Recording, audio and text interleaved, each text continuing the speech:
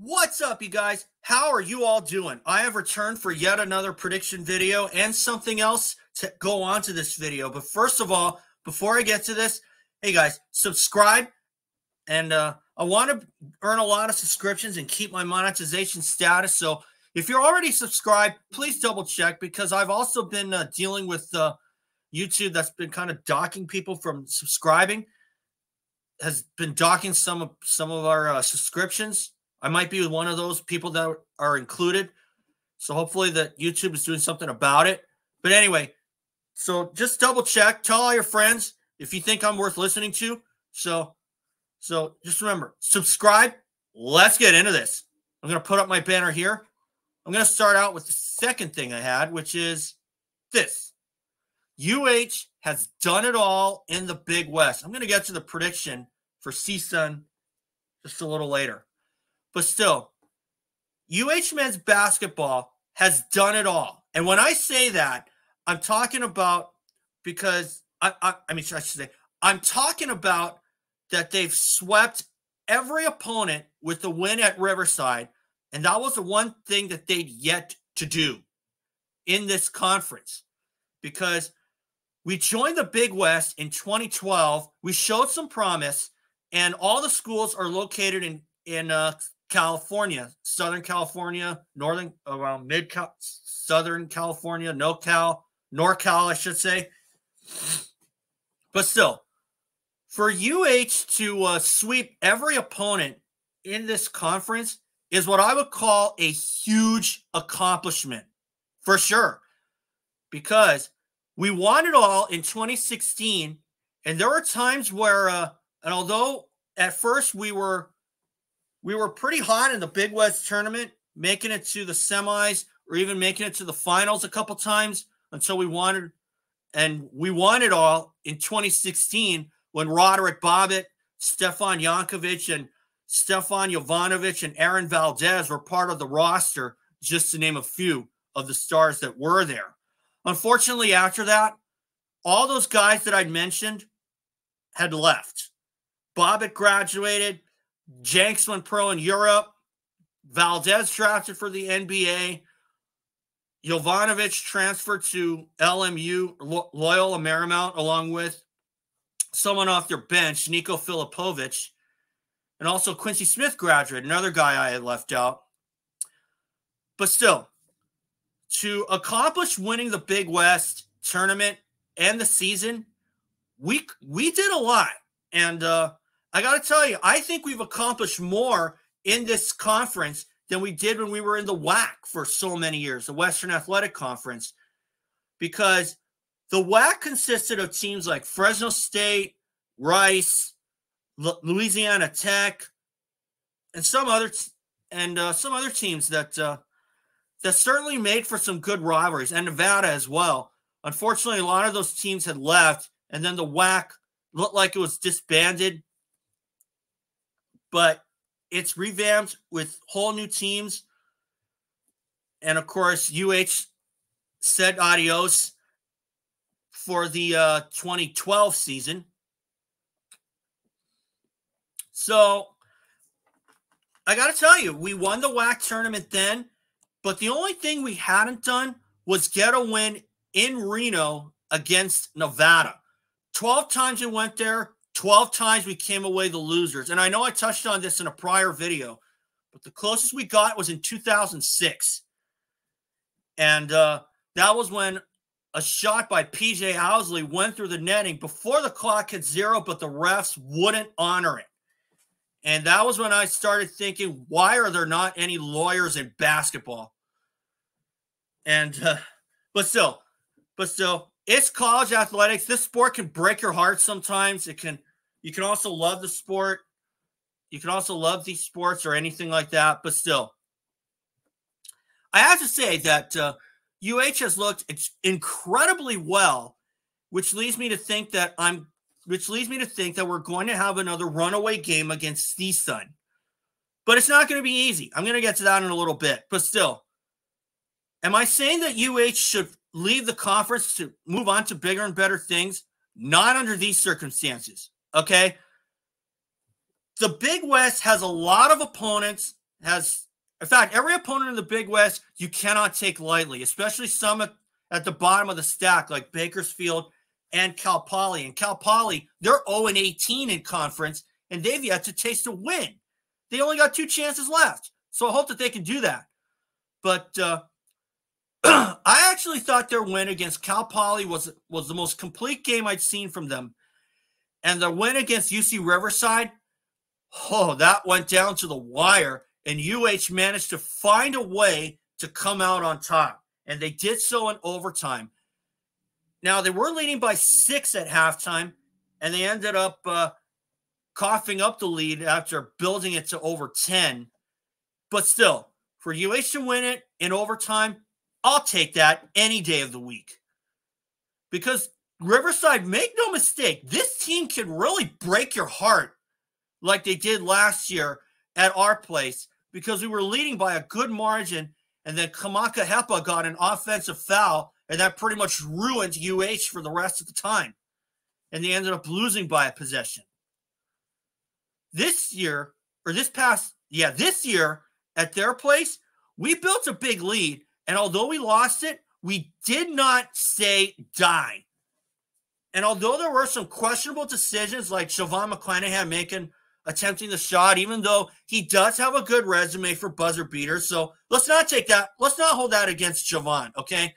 So really, for JoVon to make that shot, if he did make it, I wouldn't have been surprised, because JoVon McClanahan has proven in the last year or two that the buzzer is his friend, whether the shot counts or not. And I can't recall anybody in a UH uniform who made as many buzzer-beating threes as JoVon McClanahan has in the last year or two, going back to the Diamond Head Classic Championship against SMU. So quite frankly, when we won it all in 2016, we lost only 3 times. We finished 13-3. We won against every team in the Big West except Long Beach State. So it was back to the drawing board there. We lost the home matchup to them by about 6, and we ended up losing the road matchup. And the only sucky part to that was the loss to Long Beach State prevented us from having a road sweep, because we won every road game up until that point. And my dad was saying to me once that I'd rather lose that game than the Big West game, than the Big West tournament game. And I don't know. I'm on the opposite end. I'd rather have 2 wins. I'm sure everybody would like the team to win 2 times. You know, win all your road games and win the Big West tournament, which they ended up doing. And they ended up doing so in a rout over UC Santa Barbara, thanks to Roderick Bobbitt's free throws down the stretch. And then we ended up going to the tournament. Then we defeated Cal after their star player went down with an injury. And we ended up winning that. And unfortunately, our road to glory ended against the Terrapins of Maryland. And unfortunately, nobody could buy a shot other than Mike Thomas. So, and unfortunately, after that, all the horses that we had accumulated at that time ended up departing the University of Hawaii, which was extremely unfortunate. Not going to lie to you. I mean, anytime you lose a player, whether it's a walk-on or someone who put in a lot of key contributions to the season, regardless of how minuscule it may have turned out to be, that's pretty much a loss, you know. It's pretty much a big loss. And that's why I have a love-hate relationship with the transfer portal. So, with the win over UC Riverside, we've swept every opponent all time in the Big West, especially UC San Diego, who are still transitioning to Division II, and they still can't go to the tournament. And this year is a little bit unfortunate because they're running second place right now, and their star player, Bryce Pope, has certainly saved their bacon more than once. And unfortunately, UH lost to them at their place in Lion Tree Arena this season on January 20th. Excuse me, I felt a burp come on. But still, that was a time where UH was really looking for answers then. And as of late, UH has really shown me a lot. And hell, had we played like this at the start of the season, we would be making a play for first place in conference play in the conference standings. Not going to lie to you. When you see how good that they played, I mean, Davis was a temporary setback. I mean, that slow start really killed them, but they were able to come back to cut it to 4 points until Elijah Pepper ruined their rally with 9 unanswered, all from him. And props to Pepper. I mean, I got nothing but respect for that guy. He's been a great addition to the Davis roster, especially with Ezra Mannion transferring to Vanderbilt. And it was those two guys that was their backcourt tandem. And T.Y. Johnson has kind of picked up T.Y. Johnson has kind of carried the flag too. But anyway, back to UH.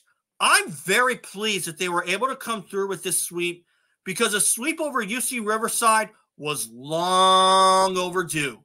And I remember asking Coach Gannott, what had been going on there? Why couldn't you get a season sweep over them? And he didn't know either. And my philosophy is that how come we couldn't get that sweep? Bad luck. A mix of bad luck and not being able to finish out when they really should have. This past season was a case of finishing out and staying steady. Okay? So, anyway, props to UH. Their final 2 games are this week on Wednesday and Saturday. I'm going to make a separate prediction video for Bakersfield, and that's senior night. But CSUN, I feel confident enough to call UH as 9-point favorites, because as of late, I think that UH has really shown me enough to where I can boldly predict 9-point favorites. Now, the last 2 times we've gone up against them at their place, it was the second matchup of the season, and we ended up winning convincingly thanks to an early second-half run that turned out to be pretty long. It turned out to be a pretty big one. Last season, we locked it, or a couple seasons ago, we locked it up with a 26-5 run. And last season, no different. We were able to put the game away early in the second half. So will we see the same thing this season? I don't know. I mean, the shoes on the other foot here. We're competing at home for starters. And although we do have home court advantage, it's not going to be easy. But I still feel confident enough to put UH as 9-point favorites. I don't expect CSUN to come in and take this very lightly or go down very quietly either, because they got guys like Deontay Bostic, Deshaun Allen Aikens, and unfortunately they lost the services of Fidelis Okereke. He was on CSUN last couple seasons. He transferred to Bakersfield. But still, I feel confident enough to put UH as 9-point favorites, okay? If UH can bring that momentum that they got from the win at Riverside, we should be able to pocket this one and have another runaway game. But we'll see what happens. So, anyway, guys, that's all for today. And remember, subscribe, and I'll catch you all later. See you for that game. You will see some shots from that game on Wednesday when I do go there. So, thanks, guys. Remember, subscribe, and Bolamo Pono, everyone.